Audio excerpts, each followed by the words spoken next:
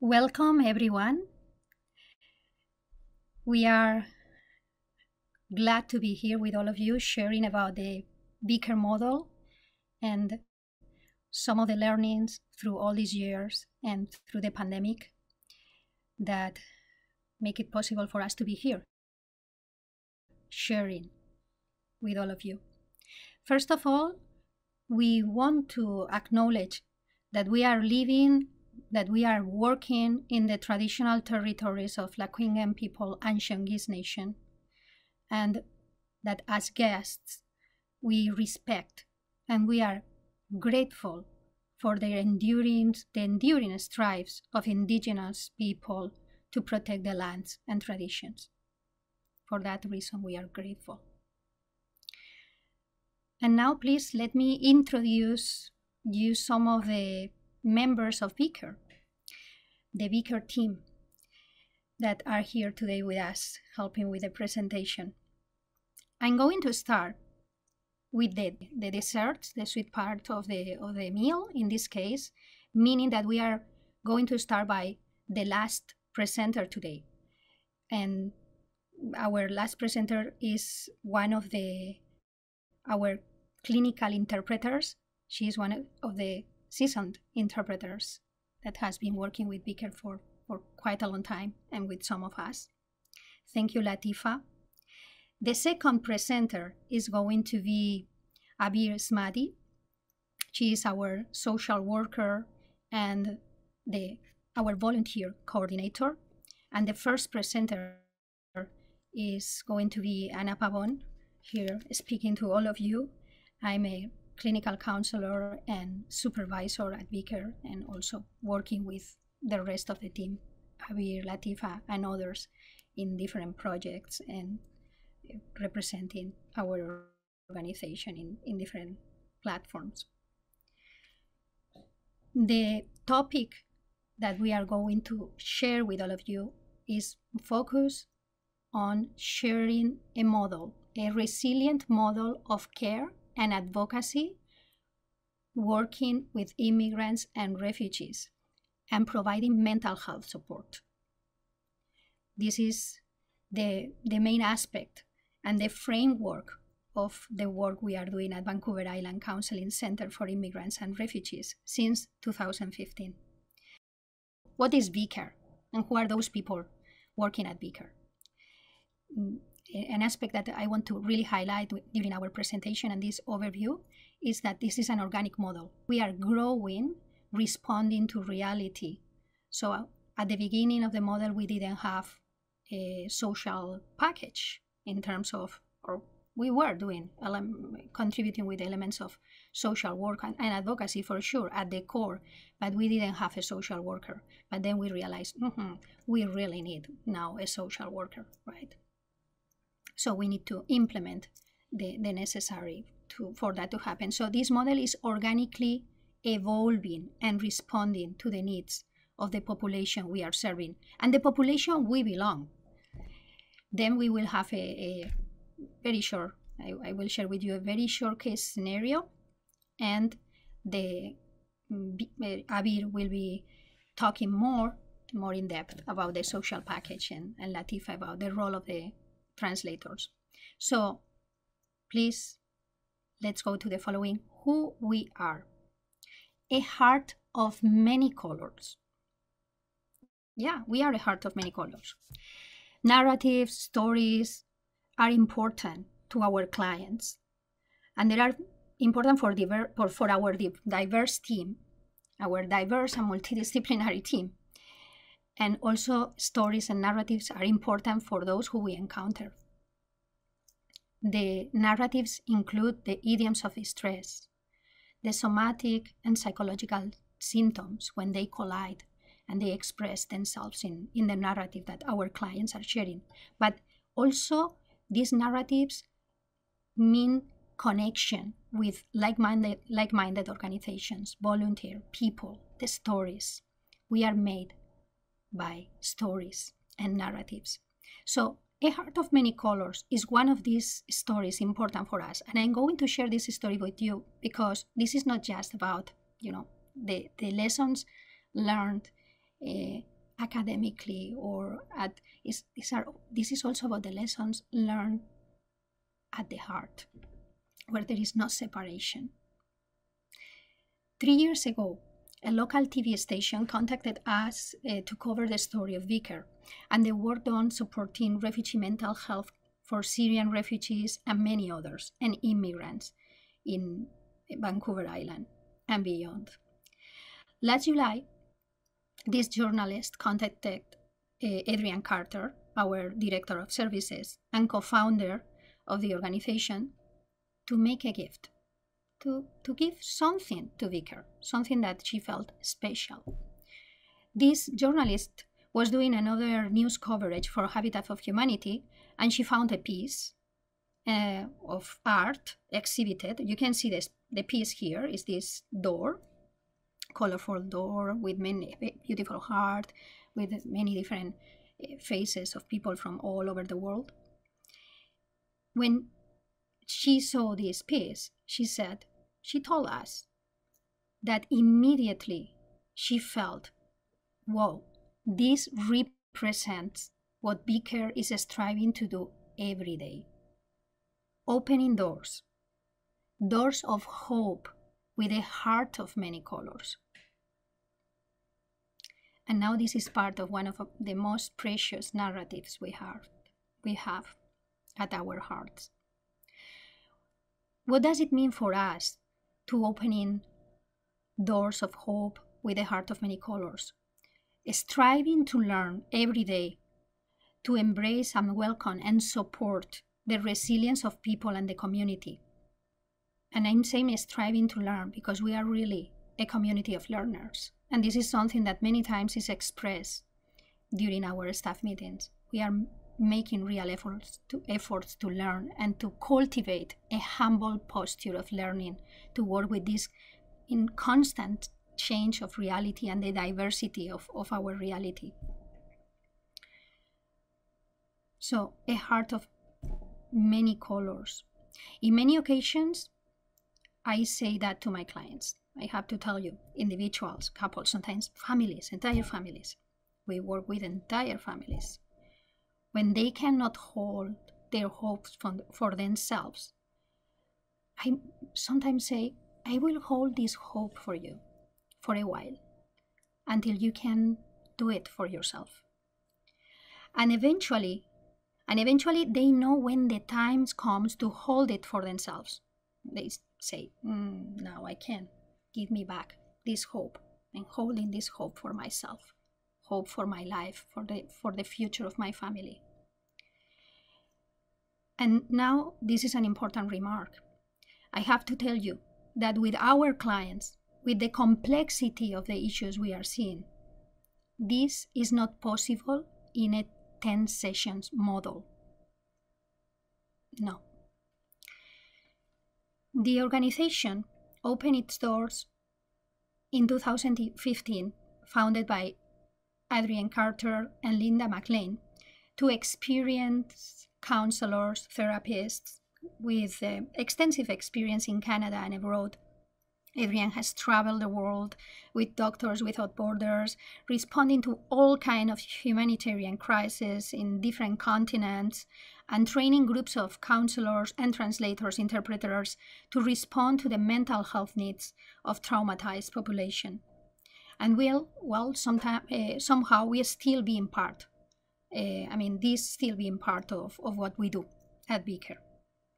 One of the important VICCIR features is that the organization started with no money and with a group of diverse volunteers, a multidisciplinary group of counselors and other volunteers, therapists, master degree, PhD, and trained interpreters to mainly respond to the needs of the Syrian refugee crisis. And here we are, still responding to this situation and many others. Here you have some of the members of the team in different situations, fundraising endeavors, training about the therapy group training that we delivered in Alberta for those working with JCD women. And here you have some interpreters and other members of the staff. I would like to give voice to other colleagues right now. So maybe, Abir, can you please? Hello everybody, my name is Ana Escalante. I am the office manager at VICCIR. I am from Venezuela, and I joined VICCIR years ago because I was and still inspired by the unconditional services we offer to everybody, where the respect, kindness, and understanding are the core values that everybody practices here through their actions. Hi, I'm Michelle. I'm from the Philippines and I'm working as the administrative assistant in VICCIR. I used to be a volunteer here at VICCIR because I resonate with immigrants, and I continue working for them because I want to support a cause that helps understand and value the different cultural background. Hello everybody, my name is Abir Smadi. I'm the social worker and volunteer coordinator at VICCIR. I'm from Jordan, Middle East. I chose to work at VICCIR because I consider it a safe haven where everybody belongs and deserves an equal chance. I work with refugees in emergency response and crisis management, so safety is a key for me. Wonderful. So, VICCIR mission, values, services, referral process. I have to say that one of the main challenges that we had serving the population we are serving, it was to transition to the online environment in less than 48 hours when the pandemic started. And nevertheless, this didn't alter the effectiveness of the work, strengthened some of the values like cooperation and collaboration, and even cooperation and collaboration even more with like-minded organizations and other individuals. We were able to continue providing our services and grow even in those in these circumstances, and we started to receive more and more referrals. In fact, during the first 6 months of the pandemic, the numbers of referrals and self-referrals doubled.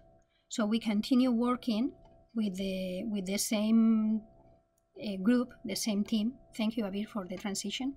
We continue working with the same resources, the same financial resources, but we had double of we duplicated the work. All of that, I think, are clear signs of the resilience of the model.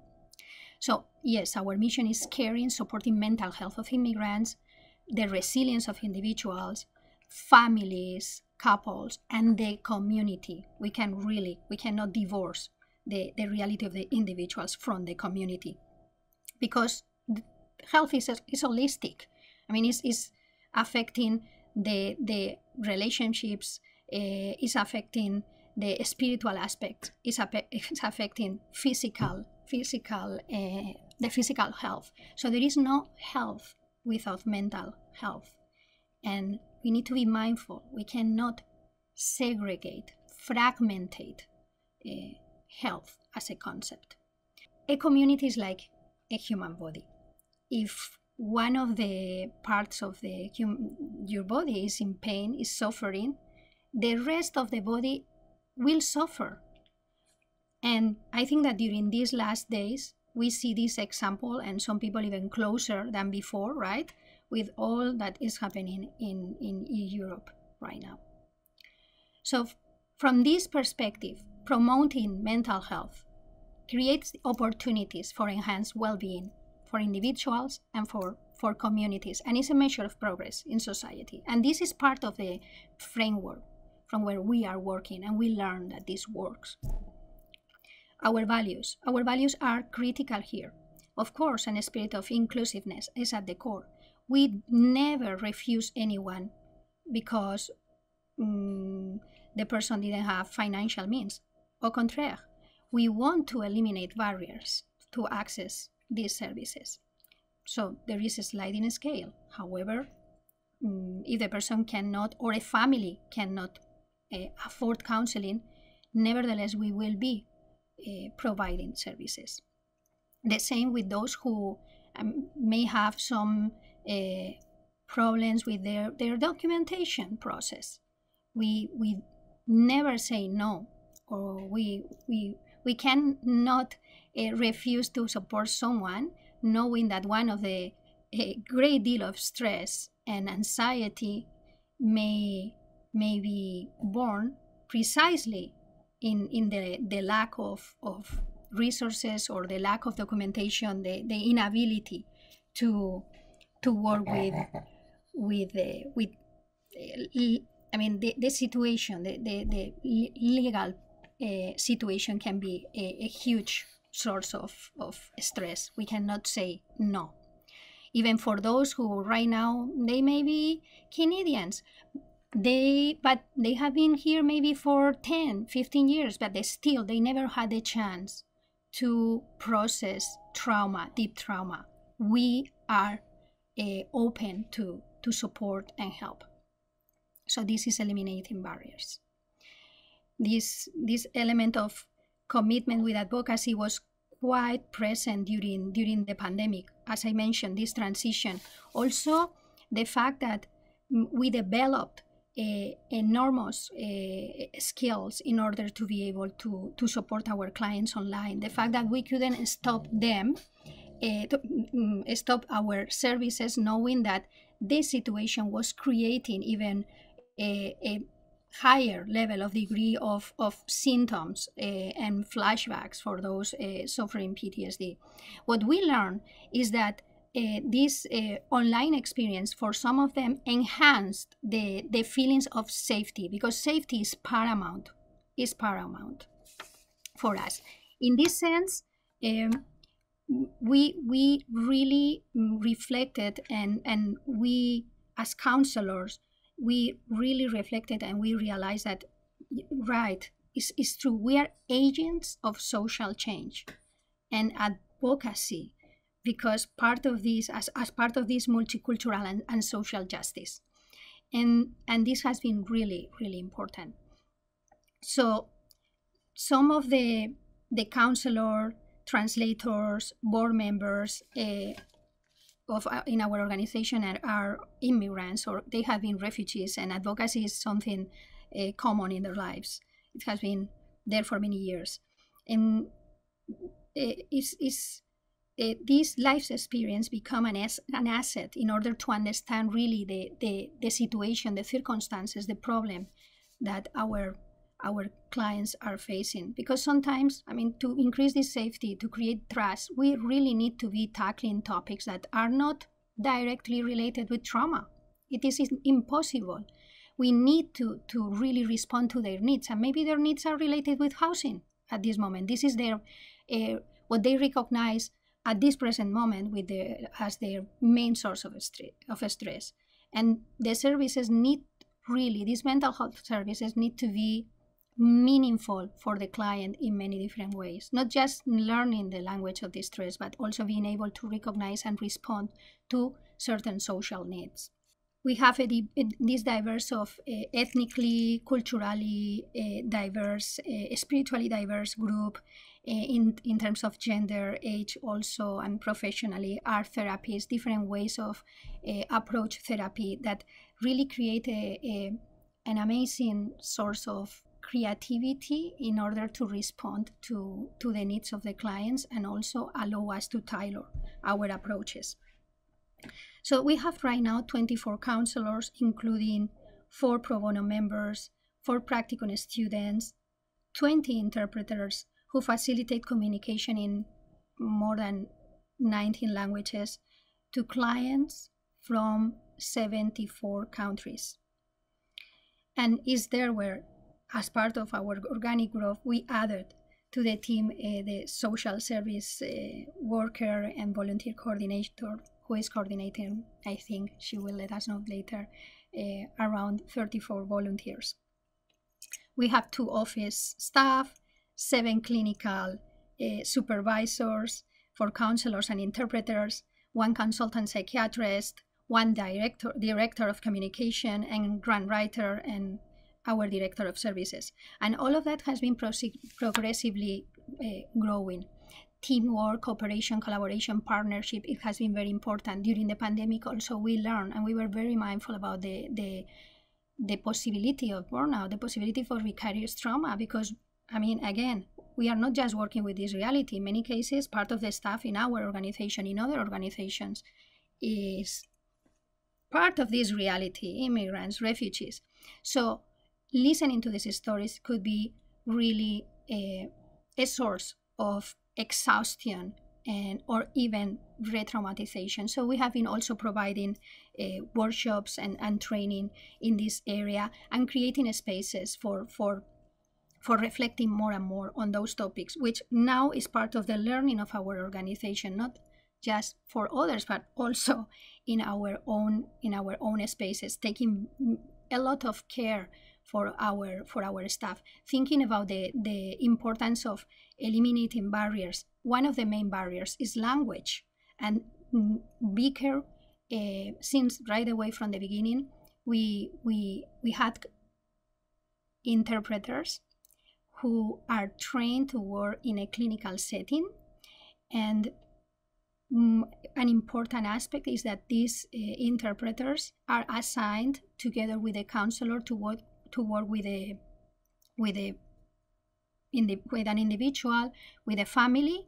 Right away from the beginning until the end of therapy, we are going to have the same counselor or counselors if a team is necessary, or the same interpreter of interpreters. This has incredible benefits in terms of ensuring safety for the client, also looking at someone who may be similar to you, which being able to explain what's happening in your own language. Sometimes people may speak English, but when the stress, the emotionality is when the feelings are so overwhelming, you need your language to be able to express what happened. So this barrier is eliminated thank you to the work of our trained interpreters. And another important aspect that is also granting the resilience of the team as a whole is the role of supervision and the role of training. We have 7 supervisors, we have a monthly training, if not more sometimes, but this is really giving the opportunity to counselors, to translators, volunteers, all the members of the team, the staff, to be able to feel heard and to share their concerns, and also how they may respond to certain situations. So supervision for the counselors and for the translators for sure is granted, and this training where everybody in this bigger family is welcome, helping us to really sharpen our skills. With another element important working with translators, and Latif is going to talk more about these specificities, is the fact that we have briefing and debriefing. We cannot expose our interpreters to a situation where they don't feel comfortable. They may resonate with certain things that are shared, or they may know the person. Obviously, we need to, same with the counselor, we need to be very mindful when we receive the referrals. The referrals need to be, we need to ponder, okay, who is the perfect match?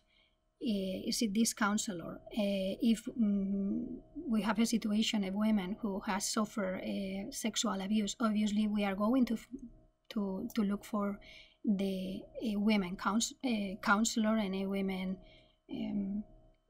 translator, right? I mean, this could be the most obvious thing. There are many other complexities there in order to be able to help this client. The quality of the service depends a great deal on this supervision, peer supervision, and also continuous training. And I love the image of the tree, because really a tree, for at least for me, is talking about is health, is connection.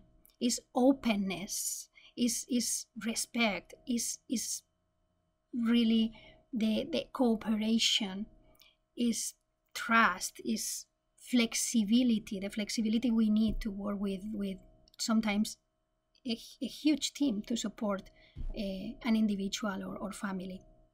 So these are our principal services. Counseling, again, we are working with entire families. We realize that we really need to tackle the family as a whole. Sometimes we receive a referral, and we are receiving referrals from schools, ministry, self-referrals, many different organizations, and doctors are sending referrals to us. So when we receive sometimes an individual, sometimes this individual is the designated ill person in the family, but we know that we need to do an intake to the whole family. We know that we need to maybe help other members of the family to be able to work together to resolve some really deep and traumatic situations. So working with the family, this is part of our learning, not just with the individual. And if there is not an opportunity to work with the whole family, nevertheless, we don't forget this approach. And the multiplicity of approaches, for instance, for working with children, we have an amazing group of colleagues that are therapists, that we realize that these really connect with them. Support groups, parenting groups in different languages, therapy groups. Right now we are even more realizing of the importance of having to respond to crisis, of having more support groups or groups, because it's cost effective and it grants the support that a group of individuals suffering a collective trauma may need at a certain point. Social services, that is a sixteen of, we are counselors, we are not abdicating of our responsibility and need to know how to navigate the system and certain situations, but to have a social worker that can help us to find resources, or sometimes even to connect with or to support to manage one of the complex cases, it has been a fantastic. So we learned that we need this social package associated with the psychological package. And the important role of the volunteers here, providing other kind of support, like kind of a friendship or helping with language. Sometimes therapy needs to stop. And again, this is not a 10 sessions model in some occasions, but requires more. But sometimes we need to stop, and there is a need for some other kind of support. So the role of the volunteers here in collaboration and cooperation with the social worker and the counselor is very, very important. It's paramount. And it's a very creative group of people, or it's really, this is a very creative group of people, and the volunteers are helping in this regard hugely. So the connection with physician, teachers, support groups, delivering workshops or training in different areas, like for instance vicarious trauma or many others, is something important. And there we have the supervision of clinicians and also for practicum students. I mentioned at the beginning that VICCIR is a space for we are a community of learners. This, in fact, is something that in one of the staff meetings where all the members of the team volunteers can participate, and I think that this is an important element that help everybody to feel ownership of the work we are doing and enhance communication and the fluidity of communication and gives opportunity for the voices to be heard.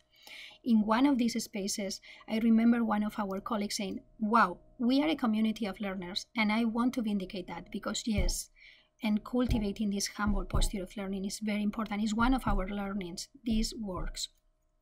And as I was already saying, I mean, it's not really, it's very important to understand that when we are addressing our clients, what they perceive as their problems and situations that are making them feel distress and increasing the symptoms, we realize that we need to eliminate other barriers, right? Sometimes, again, clients' main concern, although there is PTSD, but the client main concern may be related with some school issues, and we need to help this mom to deal with that and help her to navigate certain elements of the system, or housing situations, financial constraints. We need to really be able to respond not just from the psychological perspective as counselors. And sometimes we may need to write reports or have conversations with lawyers because of documentation issues or custody battles, so many aspects. But in this case, the most important thing is that what we are giving to the clients, the mental health services, need to be meaningful for the client. The client needs to feel that there is meaning, there is value coming here. And I think that this is one of the main aspects that really help to combat stigma. When the client is feeling, and we are learning about that, when the client is really feeling, oh yes, it has meaning, what I'm receiving here is meaningful, is valuable, they come back. And we can see that the increasing number of self-referrals as a sign in this, a good sign in this sense.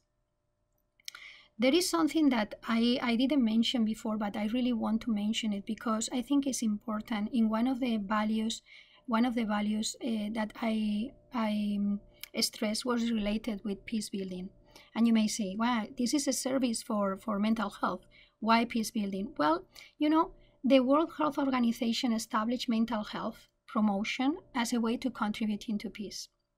And the United Nations stresses that the correlation exists between mental health and the construction of a stable and lasting peace. So it is clear, and research also shows, that without adequate access to mental health services, communities become less resilient to political, cultural, economic, social pressures that cause violent conflict. So mental health tools help them to process negative experiences and feel best equipped to manage stress levels and improve the ability to make informed decisions. So these in other words help to heal a community and find solutions in a ways that is peaceful. So the work we are doing is connected with peace building too. Tailoring the interventions, I would like to mention regarding this meaning for the client that is aiming to combat stigma, that sometimes we really need to be very flexible and approach things from different perspectives and give voice to the client. I remember a client from an Arabic country with a Christian background. For this client, mindfulness, grounding exercises, the person was really integrating all of that before going deeper.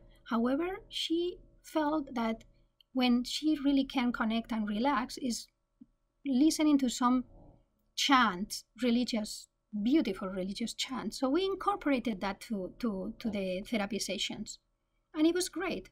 We enjoyed, and she was really able to trust and concentrate in the work she was doing. For recently an Afghan client, this client was really upset with the news, and who is not upset with the news, right? So there was a work thinking about changing intoxicating ugliness for intoxicating beauty.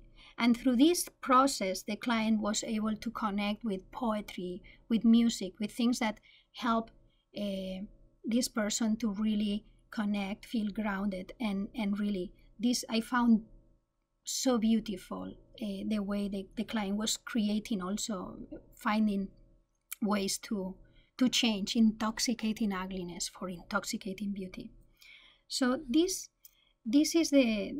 are some of the elements regarding being very mindful about giving services that are really supporting the client connection with value.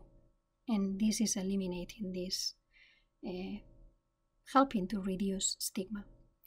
Can we move to the following, please?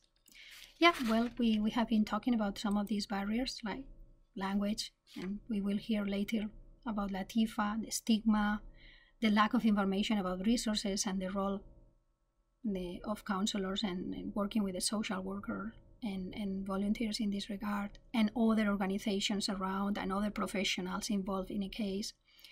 The effects of the pandemic shatter the meaning of safety. It's true, but for some clients also increased their feeling of safety, to be able to connect from a place where they feel safe and protected. And even some of them, they prefer not to go physically to a place where they can be recognized or seen, something that they don't want to, is preventing them to feel comfortable asking for mental health support.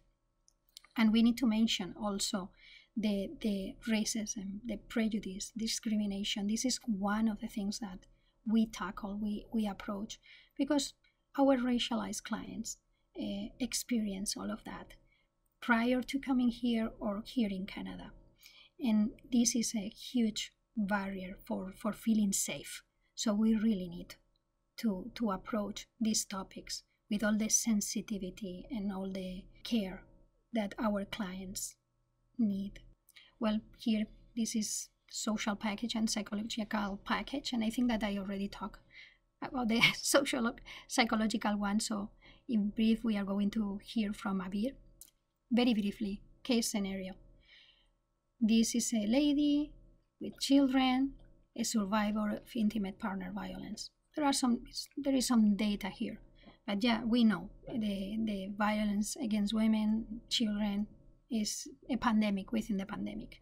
We know that during these years, cases increased, and it's a major public health problem.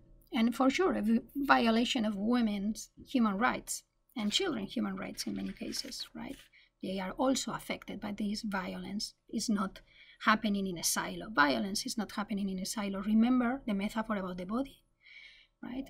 If your harm is in your hand, later, I mean, you will feel it, right? The rest of the body may feel it. So imagine being trapped by language, isolated by an abuser. This is one of the things that an abuser is going to do, is isolating the victim, not understanding anything, not being able to understand how to navigate the system, trapped literally by the absence of words. Where are you going to call asking for help? So we are really providing the opportunity to share in their language, and to find sources of information, resources, helping them to navigate these resources. And this cannot be done in 10 sessions. And this required a lot of professionals involved. Counselors, sometimes counselors, because maybe it's the mom, but also the kids, they may need this kind of support. Interpreter or interpreters, social worker, police, ministry, lawyers, doctors, in some cases the psychiatric consultant, the school system, maybe housing, some VICCIR volunteers. Is a whole team of people working to respond to this reality. So we need support to do that, because the population we are serving needs this kind of model that is tackling different issues and responding to different needs, and that is organic, flexible, and can respond in many ways. And we really need to be able to eliminate barriers and to continue learning about how to eliminate barriers, but on the basis of a model that is already tackling as important aspects like social and linguistic, and providing this multiplicity of approaches to respond and tailor to the needs to the clients. Thank you very much. Abir, is your turn. Hello, everybody. Thank you so much, Anna, for the amazing overview of our organization. As Anna mentioned, my name is Abir Smadi. I'm the social worker and volunteer coordinator at VICCIR. Thank you for joining us today. I'm going to concentrate on the social work and volunteer coordinator volunteers aspects of VICCIR operations. As Anna mentioned before, VICCIR supports immigrants and refugees from all over the world, and it's considered a safe haven for immigrants and refugees who had lived similar experiences in their country of origin and were suffering the impact of trauma. The VICCIR model, of course, embodies the multidisciplinary, culturally sensitive, and linguistically appropriate approach, which is, in our case, delivered by professional and trained professionals. I'm going to share with you a saying that usually our Director of Services, Adrienne Carter, used in regards to the social services package in VICCIR. She says, usually the social services package comes before the counseling package. But in VICCIR, we started actually the counseling first, followed by the social worker services. This position was created in July 2020 in VICCIR. I was an interpreter with VICCIR since September 2019. So I had the chance to be trained as a clinical interpreter and joined many counselors in their session. So when the social services position was created, we were talking about the idea of supporting our clients and counselors to concentrate more on the therapy plan rather than dealing with the challenges and practical issues that our clients faced on a daily basis. So that's why the social services worker position was created. But the challenge was actually that this position was created following the beginning of the COVID-19 pandemic. And it was very hard back then because all of us were working virtually. We're not allowed to leave our houses, working from home. It was very hard to communicate with partners or to navigate for other resources in the community as everything was closed. So we had the idea that with this position, we should create also the volunteers team who can support the social worker and help people one-to-one, support clients one-to-one virtually, and also look for resources in the community to better serve our clients. So this volunteer team, it was created in August 2020, sorry. And I started working with the volunteers in creating plans towards helping the clients that we had back then. With this position, of course, came many creation of many new systems. We created a code of ethics that related directly to the volunteers and the way they should communicate with clients. We did a full training for our volunteers on what VICCIR as an organization offers for our clients. And we tried our best also to communicate in a very clear way with the counselors regarding cases and people that we serve in VICCIR. In December, we started, as we said, with the one-to-one support, but in December 2020, we discovered that there's a lot of mutual needs that our clients is asking for and mutual services that they need, like practicing English language. Many of them, they've been challenged by using the English language, or they don't know how to navigate the system in the Canadian culture. So we started actually working with people in groups, and we created 2 support groups. One of them is the English language support group, which supports people with the level 1 and 2 in English. And the other one is the English Corner, which supports people with better level of English. The English language support group started with only 4 participants working with two volunteers. We concentrated on them on the conversational English and situational English, which they can use every day in their daily needs. As for the English corner, it concentrated on themes, talking about culture, talking about resources in Canada, and how to use different things. This is part of the duties that I do as a social worker. I do support families one-to-one. My kind of support is more into specific challenges, like Anna was mentioning, if there's any legal legal support for the client needs, or working with settlement agencies regarding certain cases, housing, if there's any need in support in the education system, employment. So I'd rather support the client directly with the need. If there's a volunteer connected with this case as well, the volunteer will be seeing the client on a weekly basis and do create a space for support in different issues, but not for specific challenges. I do also help in the recruiting of volunteers. I do supervise practicum students. I coordinate with the volunteer team. I meet with them on a monthly basis also for the updates and for the support for each volunteer. I do maintain contact with a lot of social services agencies and healthcare providers, help in navigating the national and international law governing the flow of immigrants and refugees into Canada. I assess the referred clients to explore their options and develop action plans for the challenges. Sometimes I accompany clients in person to some services to support them. I do interpretation and do a lot of training in that regard. As Anna was mentioning, the interpreters team in VICCIR, they support the counselor to know more about the culture of the client.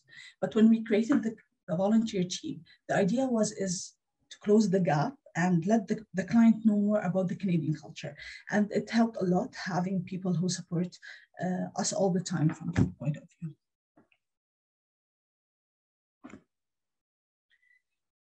This is part of the things that the volunteers do. As I was saying, they are the culture bridging. They do the culture bridging between the client and the Canadian culture, this is their main focus. They offer a company and friendship, provide one-to-one support, and sometimes help the client in navigating some of the resources in the community and in the government. Of course, I support in that regards a lot as the social worker as well. In 2020, in VICCIR, we served around 35 clients from the social work aspect. In 2021, we served around 20 clients. Up to date, we have around 42 partners, and we have, as Anna mentioned, a total of 34 volunteers today. Our volunteers' backgrounds and experiences varies. We have people who are retired with a long experienced, very experienced individuals. And we have current students still now in high schools and universities. We have medical doctors, marketing professionals, we have teachers, psychology students, child and care youth. Currently, we are serving 15 clients. This chart shows you what is the model of VICCIR. So migration, because we are serving refugees and migrants, migration is where the journey starts. Once they are here, we make sure that we have a full safety net for them, starting from our counselors to provide mental health for them. We take in consideration the social services and the social needs, and we make sure that they have the community support. All of that is actually packaged in a very cultural sensitive approach. Thank you so much. I'm gonna give the floor for Latifa now. Hello, my name is Latifa El Alawi. I'm an interpreter with VICCIR, and I've been with VICCIR for almost 2 years now. I started on 2020. I'm an interpreter from Arabic to French, and from Arabic to English, and sometimes from French. So Our work is very important to provide the service at VICCIR, because without interpreters, sometimes the work can't be done. While shadowing shadowing the counselor and the client, because we are there to have that communication between counselor and between the client. We are trained from the beginning when we get hired, and we are trained, to respect the code of ethic, and also the code of protocols, how the work should be done. So the role of interpreter at VICCIR is a member of a team. So it's a key of the process between counselors and clients. The counselors, they are providing their service to the clients from different cultural background and countries. And the need of a team of interpreters from different language is very essential to accomplish this process. I want just to mention that by respect of the code of ethic, we have to be respecting the accuracy of the language. We have to respect confidentiality and respect for the person, and accountability and professionalism. And we have to continue to be competent, because the language is every day changing. And sometimes, you have to know the new words that, it's that people they are using. To show the work that we are doing, it's based on three important keys. First of all, when we get assigned a job to interpret with the client, it should be for the same client since the beginning till the end with the same counselor. That it helps the client to feel comfortable, because if he had a different interpreter at every time, for them it will be a little bit like challenging, because they will feel that they have to repeat themselves at every time, and they will not feel that stress and that confidence. And that stress and confidence, they are the key to bring to make the connection between the counselor and the client. Same thing, it's with another key that is really important is the briefing and debriefing with the counselor. Before we start any case, we have to know the case. So sometimes, like for example, I came from same circumstance that the client came from, so that it could trigger some emotion for me, and that it would makes me not feel comfortable to be doing my job properly and with professionalism.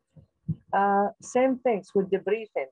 With the briefing, it gives us, for me and for the counselor, to mention if something's been, been noticed during the session. Like if the client sometimes they start talking for a long time, and sometimes you have to stop them to be accurate with the interpretation, or they get emotional. So all those things we share it together, and some cultural barrier that sometimes it happened in session. So we need to have that communication to provide the best out of us as a service, as an interpreter and as a counselor for the client. Also, we have every month we have supervision through our trainer that she trained us, as an interpreter, and that opportunity monthly, it gives us the chance to share the experience, to share the challenge that we could, that could rise, during our work. And it's really help us to update our knowledge about, interpreting, because this field is specific. It's not like interpreting, in clinical. It's not like if you are in the court or if you are in the office or different setting. So you have to be really very accurate. You have to be very impartial. You have to be very professional. because some words, it means something and it should mean what the person, mean it. So that's why, those sessions for supervision, it's help us to share whatever, as interpreter, we share together to help to improve our service to the best. So this work, it can't be done if we are not sharing it as a team. As I said before, it's for the benefit of the client to provide them the best service that we can.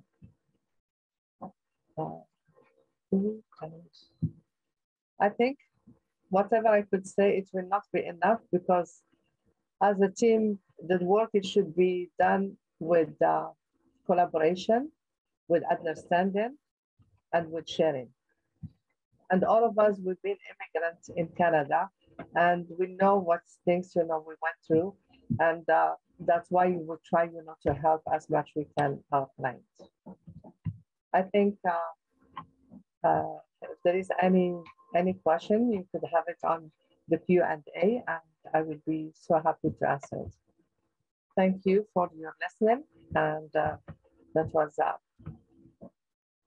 my pleasure to be here. Thank you, Latifa and Abir. Thank you, Latifa, for bringing this summary of how the interpreters are really acting as cultural bridges and linguistic bridges for us. And thank you, Abir, for explaining the work you do and the support our clients can receive, and the counselors, the rest of the team, for giving the voice to the amazing team of volunteers we have.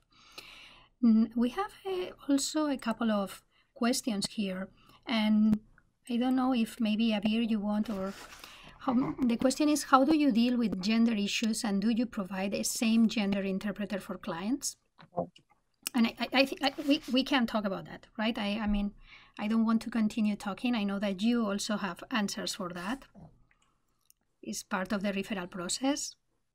So, Abir, would you like to say something about that? Or Latifa, would you like to? I'm still like end of the stress, for the presentation. I hope I embrace everything. Yes. In fact, we are trying right to Okay. respond to this question. I will jump into. I mean, what we do is that we consult in advance, and really we are very careful about matching same gender interpreters for clients. In some cultural contexts, this is important. Not in all the contexts and depending on the issues, but for many in many cultures, we know that we need to use a woman for women and a man for men. So this is what we are really. In some cases, we may be able to use to provide a women interpreter for working with some men, but it depends of each one of the cases. But yeah, we have a pool of interpreters and counselors that fortunately allow us to match genders. So, and this also applies on the volunteers as well, Anna. Just to add, it applies on the volunteers. So each case, whatever they need, whatever the client needs is, we do the assessment ahead and decide who will be the counselor, the interpreter, and if the volunteer is attached to the case, who will be the volunteer as well. Thank you. Absolutely. We are very careful and we consult a lot. I mean, about these things. And even once I had the professionals involved. Interpret for a man, and it wasn't, that's challenging because he was accepting that I could interpret, for him, even if it's a man and I'm woman. Especially coming from the same culture, same religion. So it wasn't, that. And that was when I wasn't wearing hijab, so it makes him not feeling that I judge him. So sometimes, the look or, the way how you deal with the client, it makes them feel comfortable that you are open, you are not judgment. And that is really important in our code of ethics, that, we have to respect persons. And sometimes as an interpreter, you have to show that by your attitude and by your openness. Yes, yes. Thank you for that. Also, regarding the referral process, once we receive a referral and or call or an email, we if the organization or person doesn't have the form for the referral, we give it to them. So we process this referral. The director of services, Adrian Carter, is the person who is going to assign in consultation with maybe some of the counselors or and the interpreters who would be the best match in this case. But yeah, I mean, generally speaking, this can be done, and then we need to go to the detail, and because we need to ensure safety and that people doesn't feel judged. So there are certain aspects that really need to be considered, because culture is broad, right? But how people experience culture is quite different depending on the individuals, and we pay attention to that. So we have another question. Will you continue to provide your services remotely post-pandemic, or go to some sort of hybrid system? What are the costs and benefits? This is the $1 million question. We still, reflecting on that, I don't think we have I'm saying we because I think that the three of we don't have an answer. This is something that needs to be studied, and the board also of the organization should consider. But it seems that probably is going to be a hybrid system, because we realize that we are able to serve right now more clients. That again, for some of them, it enhances their opportunity, their experience of safety, and it helps us to be more flexible because managing these teams with interpreters and all of that is not easy. Some of our interpreters right now are not living in the country. Fortunately, because of the technology, we can access to them, right? The schedules also, some of them are working, so we need to work in after work hours to support the clients. So the online system works in many ways. Cost and benefits, I don't know if any of you wants to share anything in this regard. Yeah, we have full information about cost in particular in our website. It was updated actually recently. So you will find what kind of benefits and the cost for each segment of clients. It will be there and explained in details. Yeah, I imagine that also this question is connected with the costs and benefits of a hybrid system, because just when the pandemic started, we got finally, just a month before the pandemic, we got a wonderful place for the association in Blanchard Street. We were so, we are still having the place. We were so happy. Finally, the space we needed. We were in a space before, but this was already, our space. And we inaugurated the space, and there was all this celebration, and then the pandemic. And we had the space, but we cannot use it, right? So we realized that there are advantages in both in having a hybrid system. So having a place, but also platforms that are safe, that can be used to provide mental health services and other services associated as what we are really providing in the organization is important. We have been able to do support groups and groups online, and honestly, the experience has been amazing. But right now, we are trying also to respond to some other crises, right? And we realize that it could be useful to have some support in-person groups if the circumstances allow that, and with the due protocols. So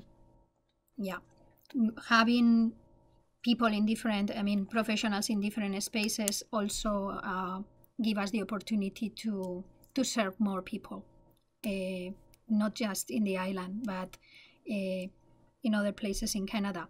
In the past, we were receiving people coming from North Island, and this family coming every week. It was really painful if I think about that right now. But nowadays we can support them, and transportation has been eliminated. So there are a lot of benefits coming from that. We have another question here. Michael from Edmonton. Hello. Have you encountered challenges in connecting with settlement providing organizations, SOPs, SPOs, in referring clients to your service? I ran a pre-employment training for newcomers with disabilities and have faced this challenge myself. Thank you. Thank you, Michael. Go ahead. Yes, actually, because each organization, they have their own SOPs and mandates, so they serve certain clientele.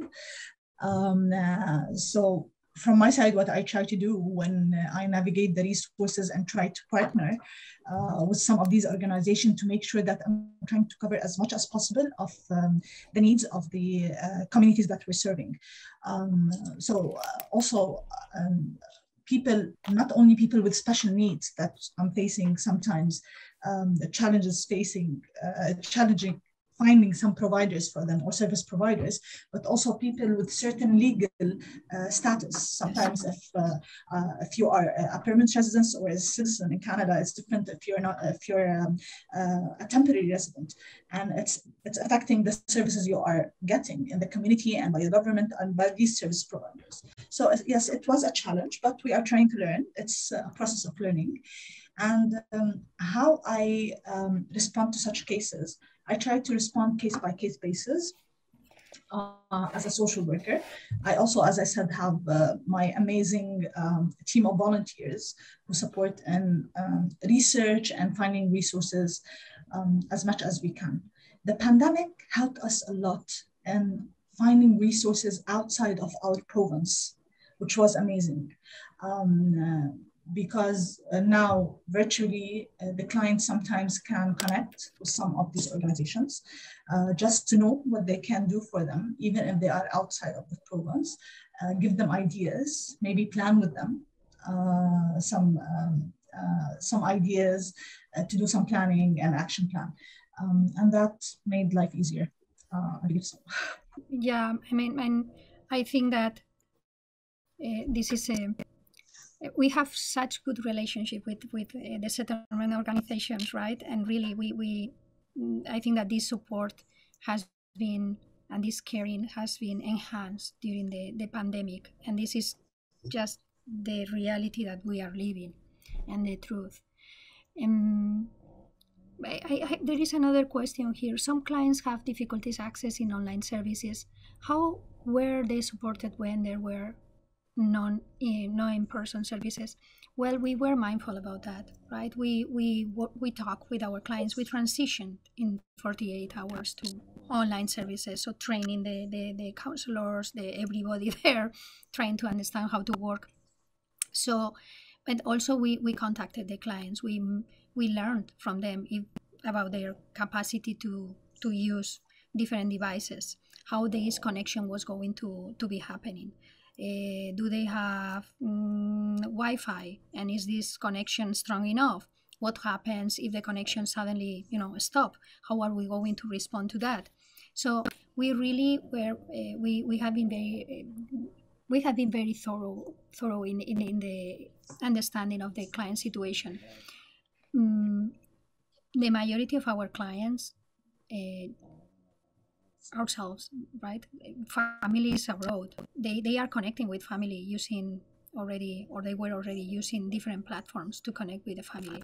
Sometimes, mostly at the beginning, we had the first session or first two sessions were about how to use the online and to help them to feel relaxed. Some of them, they knew how to do it. Also, it depends on literacy. It depends on age and how familiar they are with the internet and technology. But I would say that the overall experience has been very positive. For those who needed maybe online connection or a laptop, or even for those who were not safe or at home, or those who didn't feel that confidentiality was possible, we were looking for other options, other spaces where they could connect, even the office. I mean, we respecting all the due protocols with a minimum number of people in the office.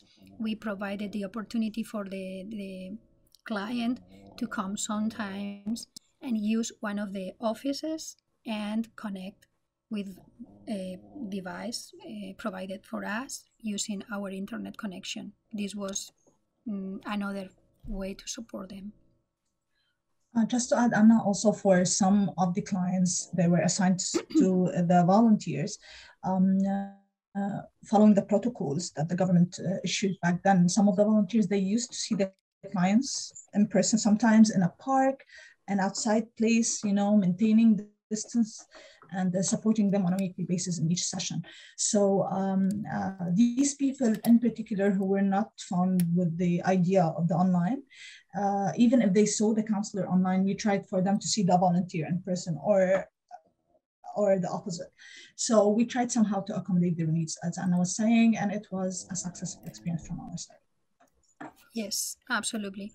Also, someone asked about the referral process to VICCIR. Self-referrals, calling, sending an email, all associations, organizations, other professionals are sharing or referring to VICCIR. So please, the person who is asking, yes, self-referral is a possibility. And fortunately, we have been able to work with our clients without a waiting list. And maybe during the summertime we were struggling a little bit, but even the waiting list was maybe 2 weeks. And for sure, if a case is really a situation of crisis, very urgent, I mean, we jump. Anna? Right. Anna, there Yes. is one question that Yes. it was mentioned on the chat from one lady. Her name is Marina Rosas. She said, sorry, I was not able to log on. I read that, Latifa. Thank you. I was answering to this comment in the chat. Thank you for that. That's it. I mean, it's about the self-referral. Yeah. Yes, please. People can self-refer themselves. Absolutely. So thank you, everybody. I mean, we went a minute, past from the 11:15 that we were told. Thank you for being there. Thank you for the work you are already doing. Thank you for striving and trying and for caring. And thank you for being here and for your questions and for those questions that has been not asked. But I mean, we will be happy if you want to send an email to continue the conversation with you all.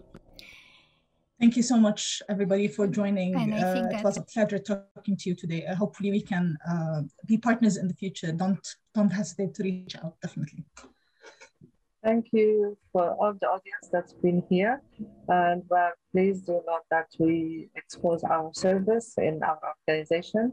And if you have any questions, you are more than welcome to join us by email or reach our website. Thank you again.